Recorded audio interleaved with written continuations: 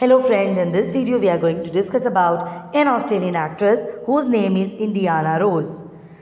She was born on 27 July 1990. She is an Australian actress. She is known for her role in Home and Away as Metalida Hunter, H2O, Just Add Water as Bella Hartley, and Blue Lagoon, The Awakening as Emmeline Robinson. Yvonne had an interest in performance since the age of 5, when she would be performing for her family and friends.